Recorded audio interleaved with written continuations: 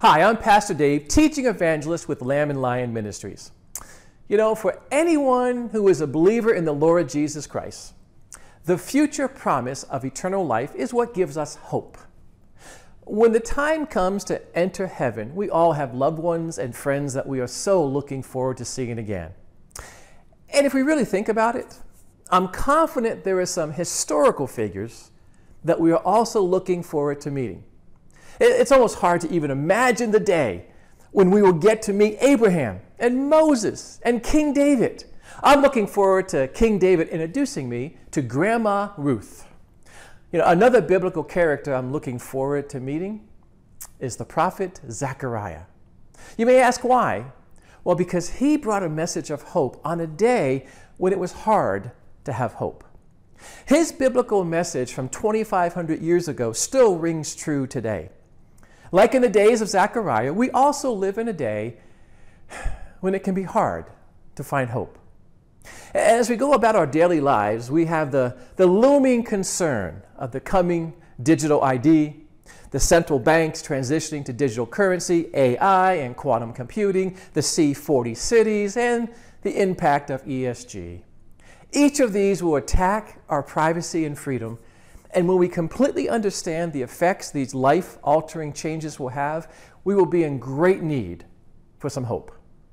See, God used Zechariah to minister to the returning remnant of Jews from Babylonian captivity.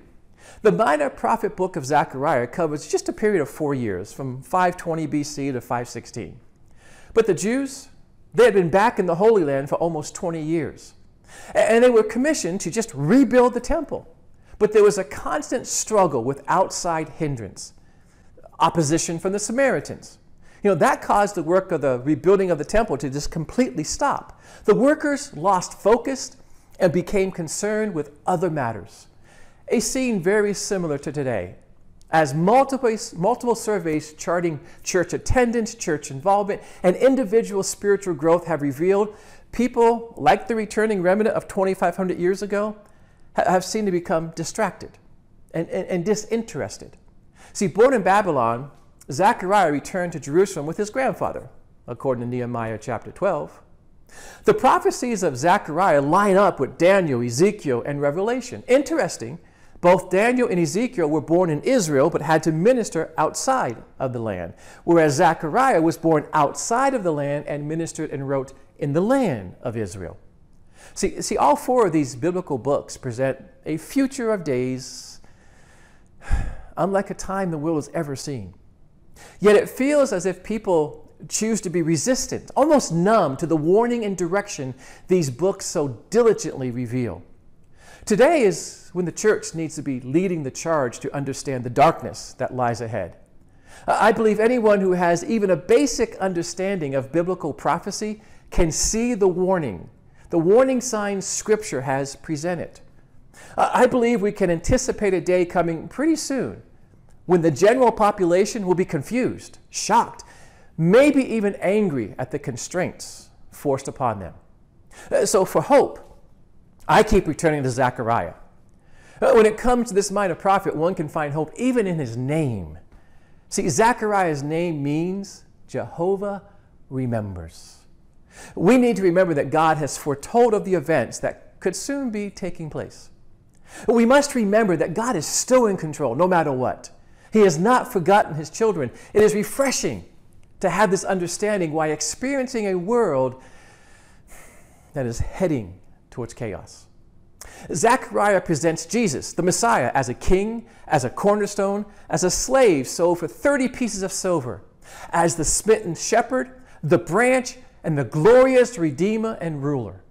All descriptions which lead to a hopeful future. God is our rock, he is our Redeemer, he is the reason for hope. The rebuilding of the temple had begun 16 years before Zechariah's ministry. It was a time when God sent two post-exile prophets, Haggai and Zechariah, to refocus the nation. Haggai called on the nation to complete the temple rebuilding project, whereas Zechariah came alongside the nation and assured them that God cared for them and had not forgotten his promises. Zechariah delivered a message of hope. He said, tell the people, this is what the Lord Almighty says. Return to me, declares the Lord Almighty, and I will return to you, says the Lord Almighty. The command to return to me is still valid today. As a teacher and speaker of biblical prophecy, each day I face headline after headline of apostasy, rebellion, rejection, arrogance, and the list goes on and on and on.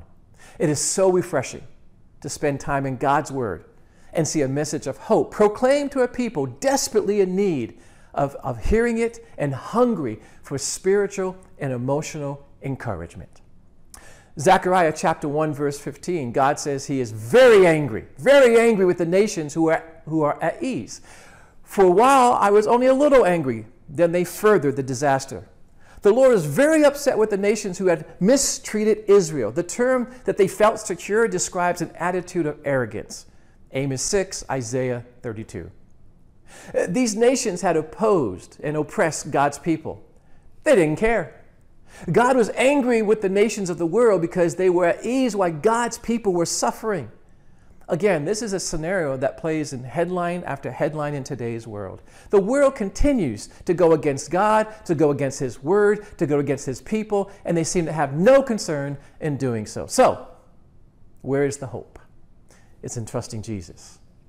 One can rejoice in hope, in patience, have patience in tribulations, and be constant in prayer, Romans 12. We have a living hope through the resurrection of Jesus and an inheritance that's imperishable, undefiled, and unfading, 1 Peter 1.